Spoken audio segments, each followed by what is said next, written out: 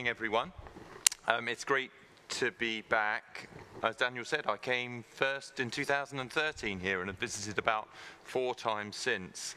And one of the things I come away with every time is that we're very reserved in England, and you get this real can-do attitude in the United States. And I hope you're going to see in what I'm going to tell you some of the progress we've made. So I'm still a practicing urological surgeon, so kidneys, prostates, bladders, that kind of thing in Essex. I'm also a medical director in my hospital group responsible for innovation, research and transformation.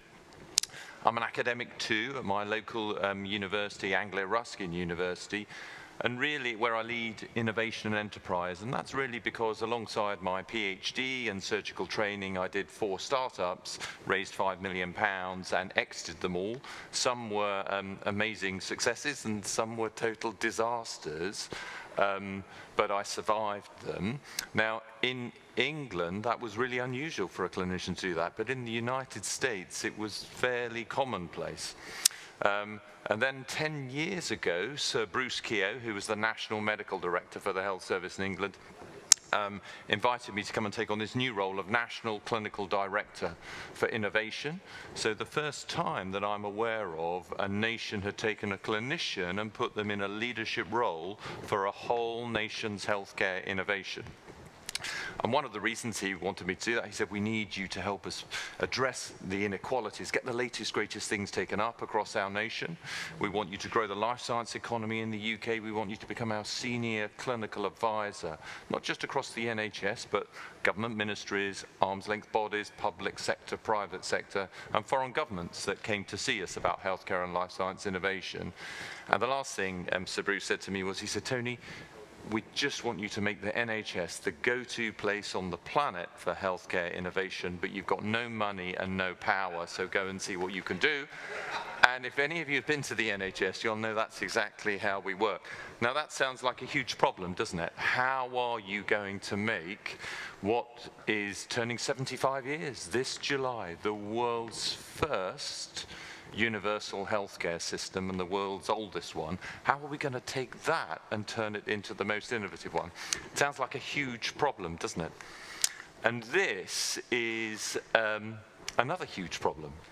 This is Jean-Simon Bartholomew's 18th century painting of what was thought to be the most intractable problem in ancient history, which is the Gordian knot. So it was a knot nearly 2,000 years ago that was so tight that no one could untie it.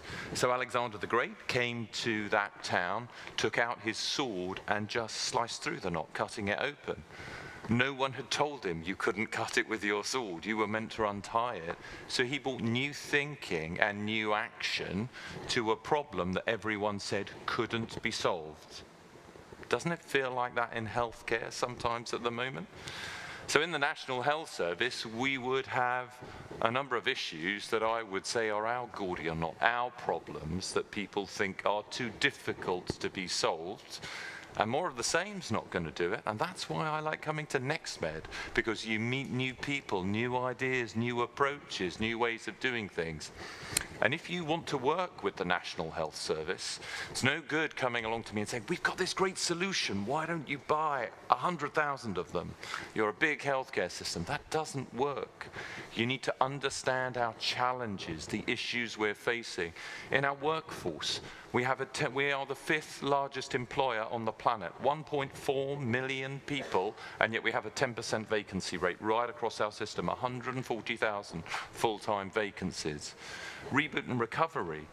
Before the pandemic, we had a waiting list. After it, nearly 7 million people are on the waiting list for outpatient and inpatient treatment. And yet we spend, I think last year, £156 billion.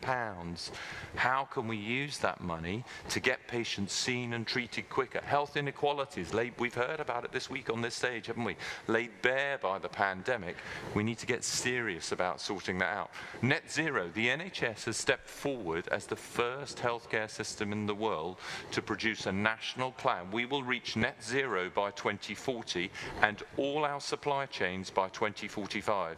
So if you want to sell to the National Health Service, the world's largest single payer of healthcare in 2045, your company has to be net zero in all its supply chains. So we've stepped forward and said that's serious. Long-term plan, and this was a document we published a few years ago, looking at how can we have excellent healthcare from cradle right through to old age, where patients are empowered to live healthier, more productive lives. And then the last challenge is cost efficiency. When I first came in 2013, everyone said, it's terrible, Tony. He said, we spent $2.7 trillion this year on healthcare. It can't carry on growing. I think this year you spent $4 trillion, 10 years later, and yet life expectancy in the United States is starting to go down, so you're spending more money and not getting the return. So we need not just to do things differently, we need to do different things. We can't carry on doing more of the same. So in NHS England, I sit in an organisation known as the Accelerated Access Collaborative. Now, I could spend the whole talk talking about that and the great programmes we have, some of which are listed up here, but I'm going to focus on one of those programmes today, because I brought some of our entrepreneurs with us.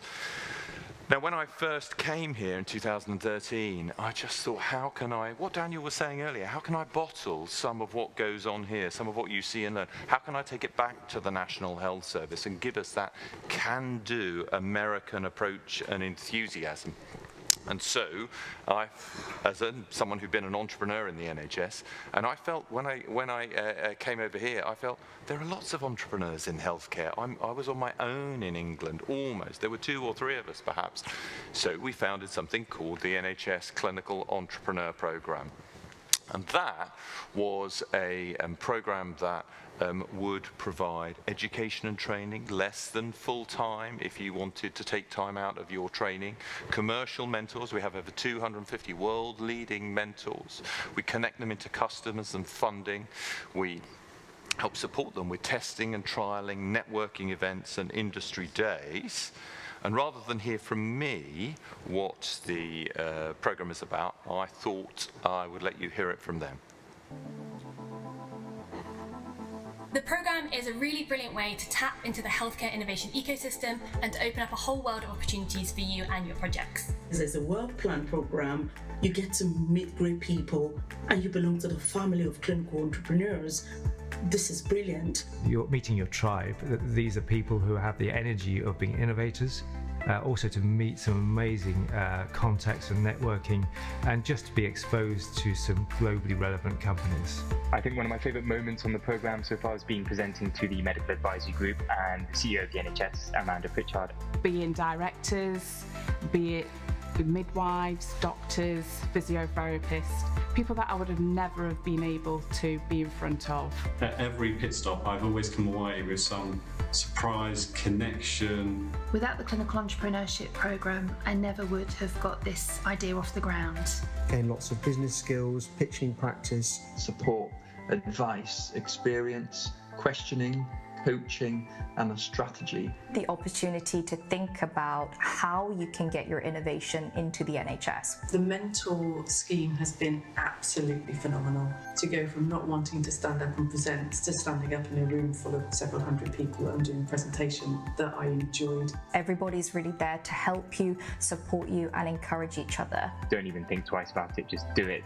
It's an amazing community, amazing place where an idea, far-fetched idea by 2 young, naive medical students can become a funded reality. So see what happens when you come to NextMed, a program like this starts. So let me give you some of the reasons to believe. Sounds great, doesn't it? So MediShout is a company founded by an orthopedic trainee. He's raised £5 million now. What does it do? It unifies your help desks in a hospital. So whether that's facilities, stock and ordering, IT, medications, instead of having to hang on the phone and say, you're number 5 in the queue, we're really busy, we will answer you shortly. shortly. You photograph it, you type a little message into the app. Through AI, it works out what it is, and it automatically sends it to the right department and gets that sorted. In my hospital trust, there are 16,000 employees. 11,000 have downloaded and regularly used the app, and last year they sent 100,000 shouts through this to the various help desks, meaning they don't have to hang on the phone. You heard from Hamid a moment ago. This is the Rainbow Drone Squadron. Green battery-operated drones that can fly around 70 kilometers, fixed wing. We had a dream. And our dream was, could we create a national air grid in England for autonomous drone logistics so that every hospital has a drone port transporting samples, medical devices, chemotherapy, drugs and other things. And everyone said, you'll never make it happen. This is England. You can't do this. So let's see what the Chief Executive of the National Health Service, Amanda Pritchard, had to say about it. Delivering chemo by drone is just another example of how the NHS will stop at nothing to ensure that patients with cancer get the treatment they need as promptly as possible, while also, in this case, cutting costs and carbon emissions.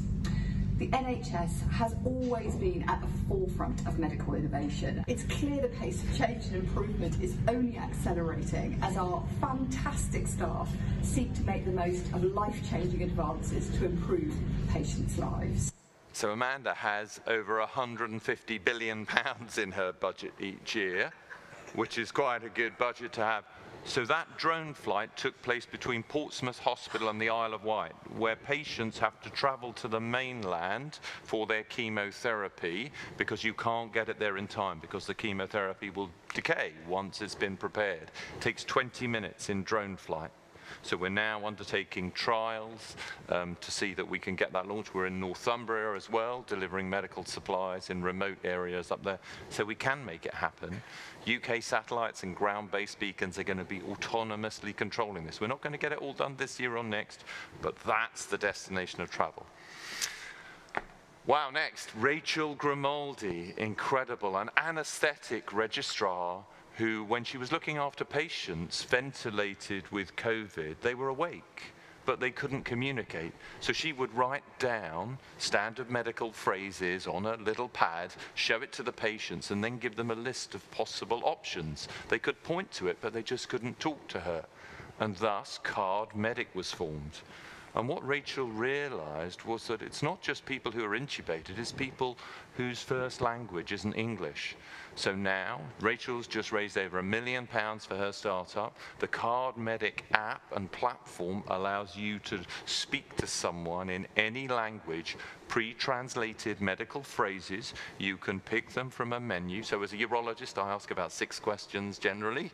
So they're all there, and the range of responses that a patient can select. So I don't have to wait for the translator. I can start to get that medical information straight away. Incredible.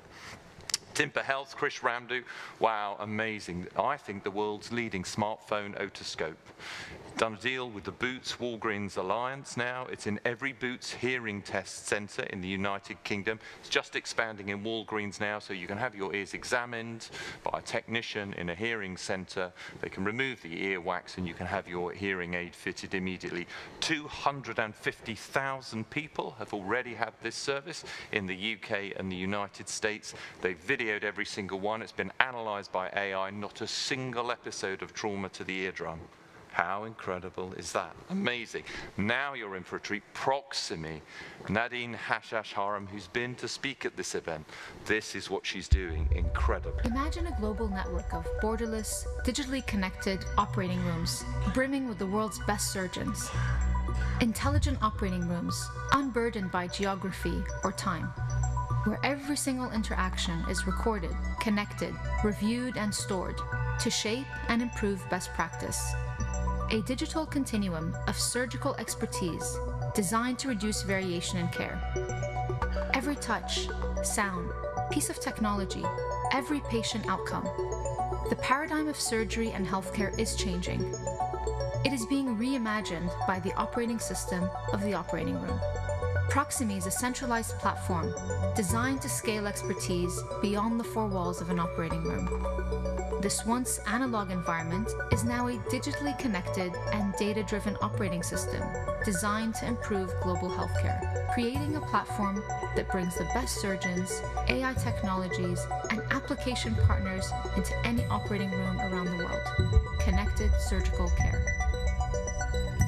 How amazing is that? Nadine is a full-time consultant plastic surgeon at Guy's and St Thomas's Hospital in London, has just raised £80 million to digitise everything we do in the operating theatre. Just incredible. This next one, Saif Ahmed, wow, an oncologist from Addenbrooke's Hospital in Cambridge, the world's first point-of-care diagnostic for neutrophils. Neutropenic sepsis, 50,000 patients each year who are on chemotherapy are admitted to NHS hospitals with suspected neutropenic sepsis. Single finger prick of blood in this lateral flow test allows you to tell if someone's got no white cells, normal or high, so you can start their treatment early. So quickly, some of the companies we've been through. In our first year, when I was told it wasn't, I presented here in 2015, said we're going to start this program, about 40 companies. Year 2, here we go, about 50 or 60 companies. Year 3, moving up to nearly 70 companies. Year 4, I think we got to 80 companies on that slide, and now I can't fit the companies on the slides. There are so many. So there's just one slide to tell you our data. In 6 years, we have created 423 new life science companies. That is 8% of the UK life science industry from a program from the NHS that I co-designed when I came here and met Daniel Kraft 10 years ago. How amazing is that? They have benefited over 130 million patients and professionals and users through their innovations. We now have over 1,000 clinical entrepreneurs on our program, making it the world's largest entrepreneurial training program in healthcare and life science. And between them, in their first 6 years, they raised over $1 billion in funding. So the first unicorn to arise from the Clinical Entrepreneur Programme is the Clinical Entrepreneur Programme and all our amazing startups. I always said we could do it, and we have. But actually, I wanted to show you, save till last, what I think the greatest innovation in healthcare is. I think it's the best. I see 2,000 new innovations a year in my role at NHS, saying that this is the greatest thing. I think it is. I'll see what you think. We've seen loads of great tech here. I don't think anything beats what I'm about to show you. And that is the healthcare workforce. That is this year's cohort of our clinical entrepreneurs on the stairs at the Royal Institution 3 weeks ago in central London. There's the statue of Michael Faraday. This is the place where electromagnetic induction was discovered and demonstrated to the world. And much like NextMed, our entrepreneurs 3 weeks ago pitched at our big event there. And I would argue that it's actually our workforce, our healthcare staff, who utilize all that great technology, who put it into the clinical pathways, are in fact the greatest innovation, human beings in what we're doing. So they are so great and so good. Rather than just me show you some slides, I thought I'd better bring some human slides with me. So I have 4 of our clinical entrepreneurs who they haven't ever pitched on a stage in America before, so this is going to be a new experience for them. In America, you teach people to pitch from when they're toddlers, I think. You're really good at it. So guys, do you want to come out and come and join me on the stage now?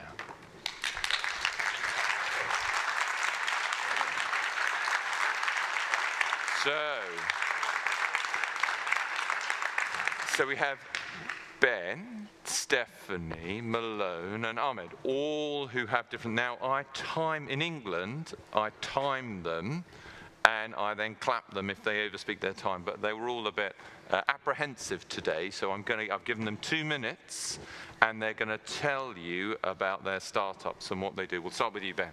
Thank you. Hi, guys. So in a time where we're spending over $4 trillion now in healthcare, we cannot afford the 1 in 4 patients who no-show to their hospital appointments, costing the US healthcare system $150 billion a year. But that's 1 in 4 patients who can't access care when they need to. And the question we should be asking is why? So my name's Ben. I'm the co-founder and co-CEO of Deep Medical. And at Deep Medical, we created a cutting-edge solution which harnesses the power of AI to find out who's at risk of no-show 2 weeks before their appointment with 90% accuracy. And it's so much more than just forgetting and reminding. Actually, what we're starting to unpick here are the underlying inequalities in our society that are resulting in people not turning up. So it's the elderly man who's too scared to travel during rush hour traffic. It's your single mother who can't afford to take time off work. It's your immigrant family who might not understand the complexities about what is being written in them in their letters. So what we do at Deep Medical is we give the who, the why, and the what, so hospital staff can do what they do best, connect. We've been live now across 1.2 million appointments a year, where we're reducing their no-show rates by 50% in the first 2 weeks. So what I have to ask from you is to help us scale this product out into the US and actually deliver equitable access to care. Thank you. Brilliant. Thank you, Ben. You can have a seat now. Incredible. I told you the wait list, up to 7 million people, 80% are waiting for outpatients. That's 5.6 million. Ben's startup on its own can identify the spare capacity and fill, if this works, he'll fill every one of those. How incredible is that? What difference to patient care is that going to make? Amazing. Stephanie, beat that. No pressure. Okay. So my name is Dr. Stephanie Campbell, and I believe that everyone deserves access to great eye care. So what is great eye care?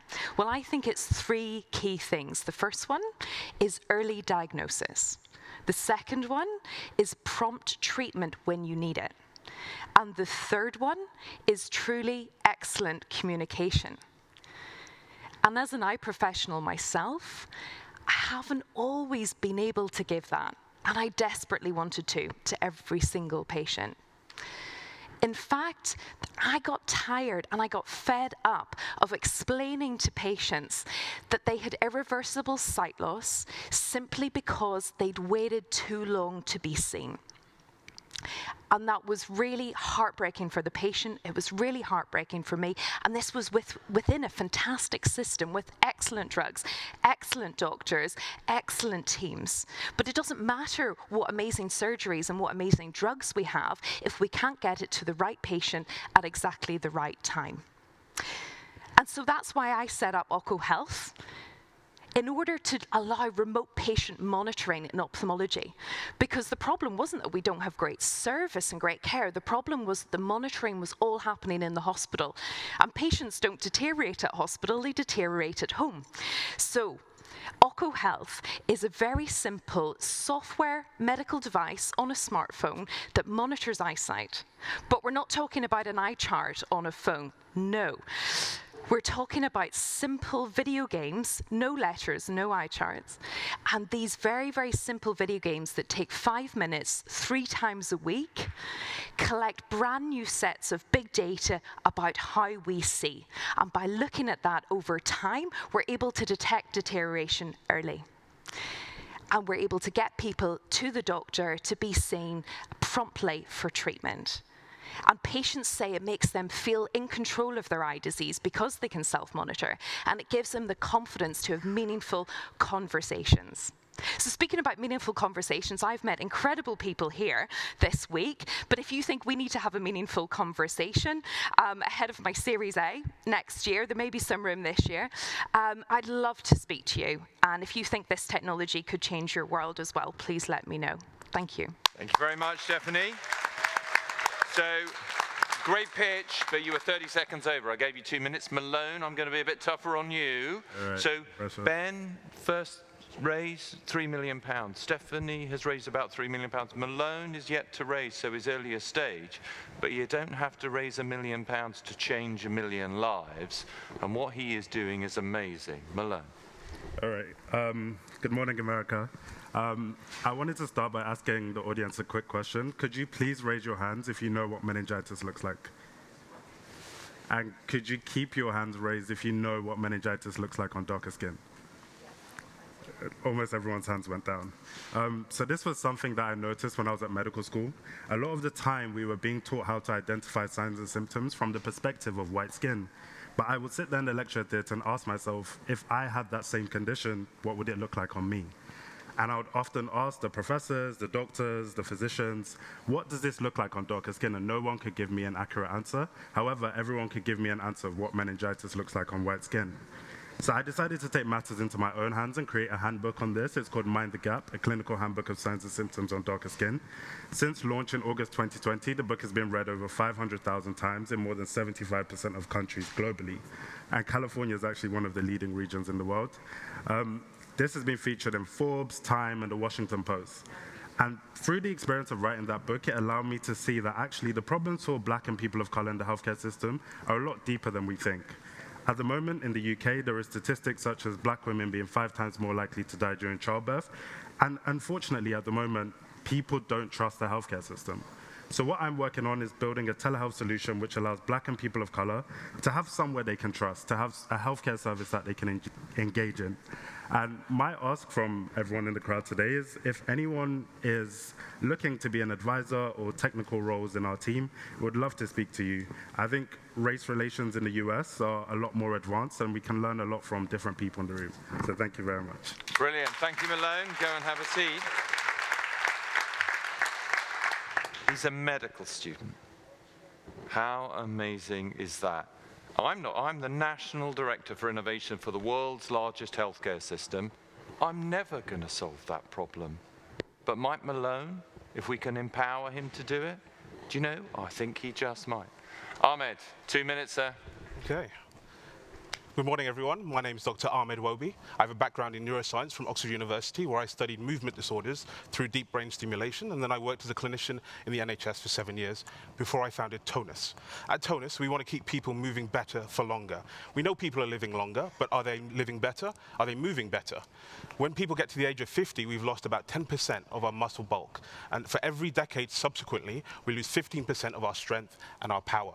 This is a really powerful statistic, but we haven't been able to fix this. And people are not being able to be empowered for a way to control this. So what we're going to do at Tonus is support people with tailored longevity performance apparel. And we are the only wearable that does this. Our sensor fusion technology is able to track the movement of your joints, your muscles, and your limbs. And combined with our AI interface and our machine learning algorithm, we can give personalized feedback and insights. And these biomechanic kinematic markers allow us to see into disease prediction, injury prevention, and modification.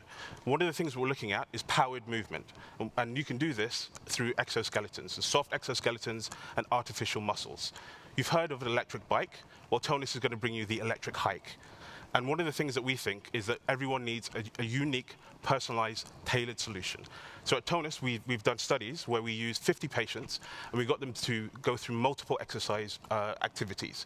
We collected over 12,500 individual exercise movements, and this led to millions of data points that we were able to validate the technology in comparison to a motion capture lab, with the benefit of being able to be used anywhere at any time.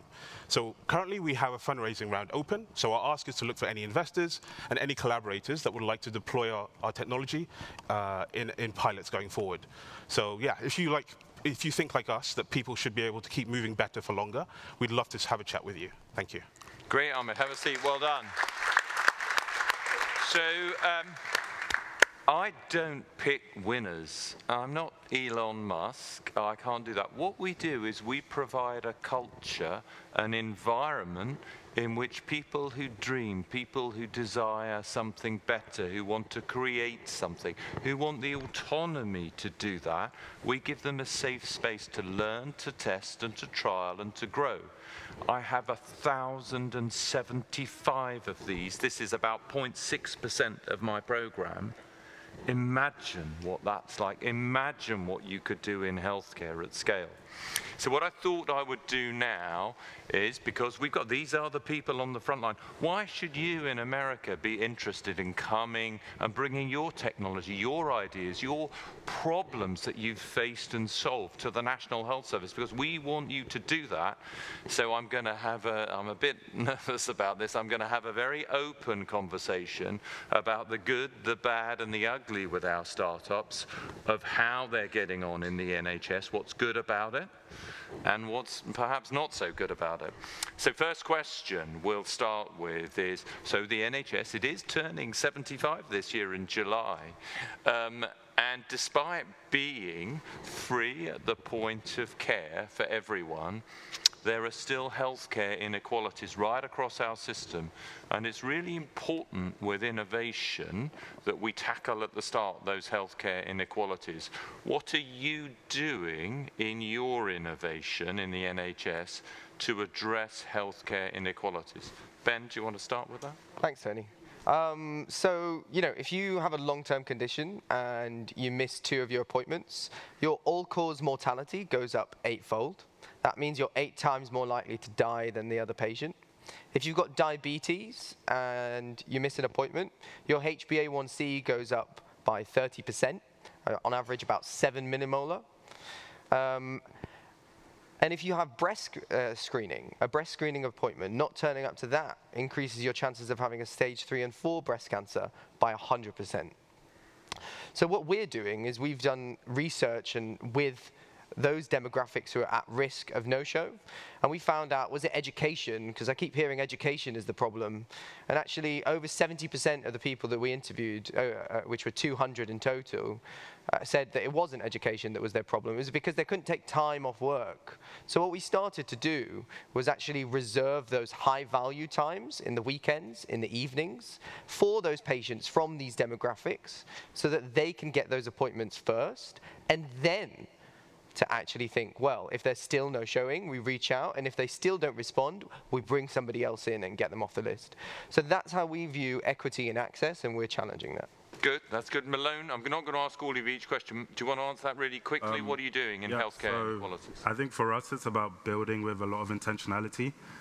Like I mentioned, black women are 5 times more likely to die during childbirth, and there's also other statistics such as you being 100% more likely to have stage 4 breast cancer when you show up on arrival at the clinic.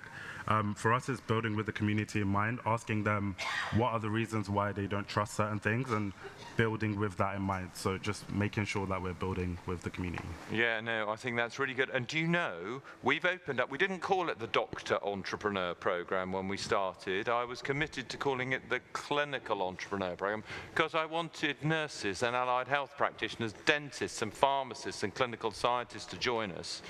Malone's mentioned a shocking statistic. If you are a black woman in our country and you're pregnant, you are 5 times more likely to die in childbirth than you are if you're white. That's a shocking statistic, and we have to deal with it.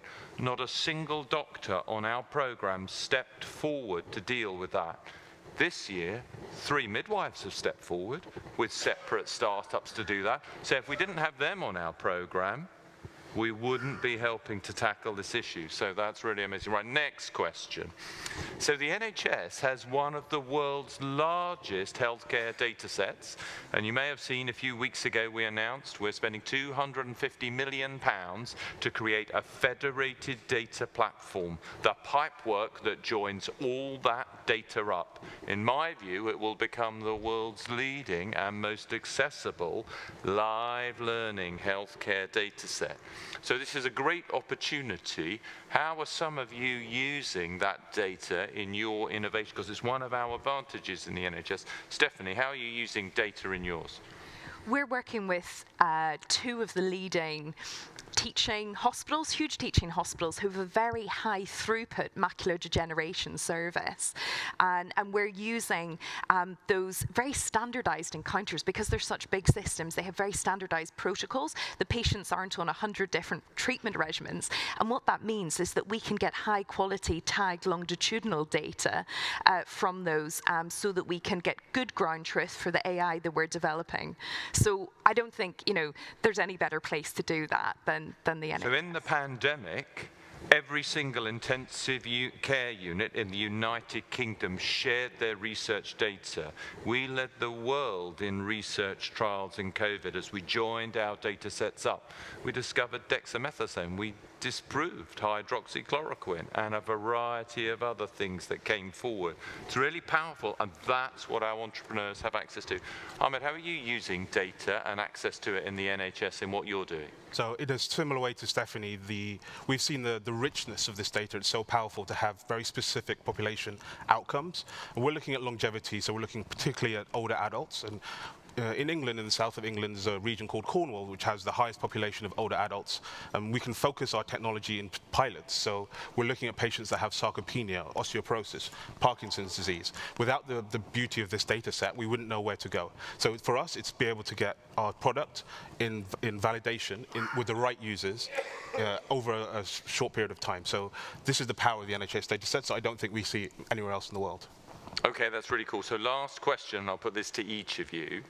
So it is a huge healthcare. It's the biggest largest single payer in healthcare on the planet, the National Health Service.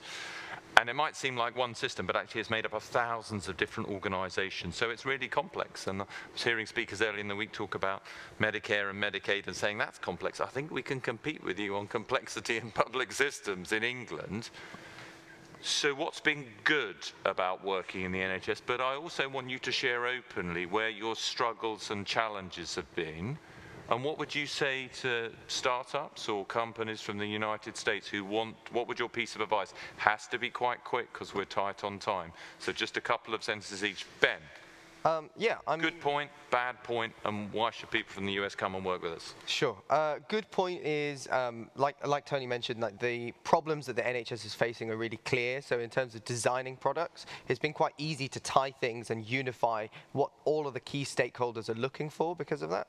Some of the challenges, as I'm sure is everywhere, but particularly in the UK, we're very bureaucratic. So there's a lot of layers, and change management is not the easiest thing and can take time. So what I would say to people coming to the US is do your research, find the right partners, and align to where the values are. Okay, that's good, Stephanie. Great thing is that there's an enthusiastic base of academic clinicians who are really keen to get stuck into new technologies that are going to make them system better. And the first question they won't ask you is, how do we make this pay? Because of the financial incentives are quite aligned in our system, so it's a really good place to go early. The downside is that it can take time to get a clinical study set up. You know, the ethics process is rigorous, and also there's things like commercial governance as well to go through. So that takes a bit of time. My advice would be, again, just like you said, Ben, get the partners, find the right partners. You know, you can reach out to these academic clinicians in these, you know, teaching hospitals or else district general hospitals in the community, and you will find incredible people to work with. That's good, and good. I get approached lots here this week. People have said to me, who should I be working with in the United Kingdom? And I've already started making those connections with some of our centres. Malone, what's good, what's bad, and why should people in the US come and work with us in the NHS? Yeah, so I think what's good is the fact that there is a lot of teaching hospitals, and there's a lot of universities which allow you to be able to carry out like your clinical trials, some of your research for your innovations. So we're great at, I agree, we're great at testing and trialling. We're really good at that.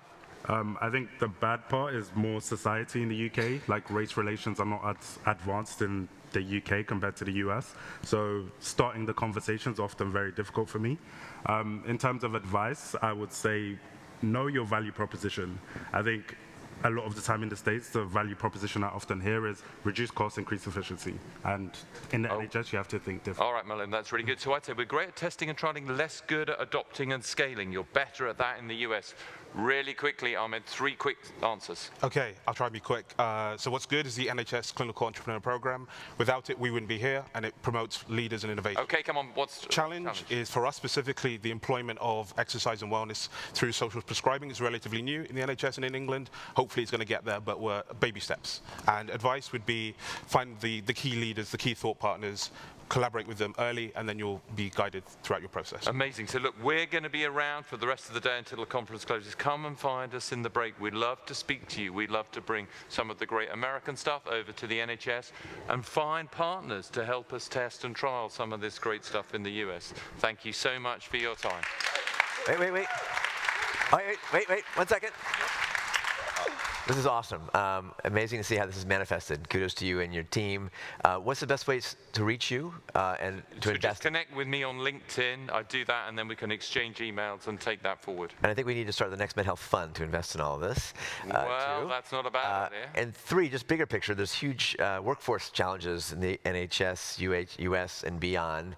And I think when we did a podcast conversation, you mentioned it used to be looked upon, downward looked in terms of anybody trying to be a clinician, an entrepreneur. How is this sort of program keeping folks engaged and in the workforce?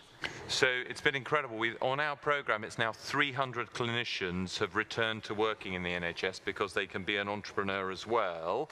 And we are going to make an announcement later this summer. I think it's already out in the public domain, where we've now persuaded our healthcare system that backing things like this, innovation and entrepreneurship in healthcare. So from later this year, we have 30,000 trainee doctors. We're starting with them, funded by the National Health Service. Everyone will be able to take 1 day a week of their time that will count towards their training to do research, education, quality improvement, but innovation and entrepreneurship too. And I don't think that's, you imagine 30,000 doctors having a day a week to do that. Wow. And that's come about because you invited me here 10 years ago. It would never have happened without it. Magic. So we have challenges with nursing students, pharmacy students, and others, and this program is an inspiration. You don't need a whole NHS system to do this sort of thing. What lesson could you put NHS Entrepreneurship Program in a box to help other systems, small and large, do the similar program? So absolutely. The Australian government have worked in partnership with us, and in 3 states in Australia, the program is now being rolled out there. And there's no charge for this. We don't make any money on it. What we want is we want to work in partnership. How can we build great life science companies together? How can we develop trading relationships? So now the Republic of Ireland, Northern Ireland, Scotland, Australia, we're in conversations with Sweden and Finland and other governments and the Ugandan government as well to look at how we might actually build collaboration in healthcare through startups and through entrepreneurship. There are businesses in every single country in the world. Could this be that route through to getting the latest, greatest things into healthcare across the planet? I think it could.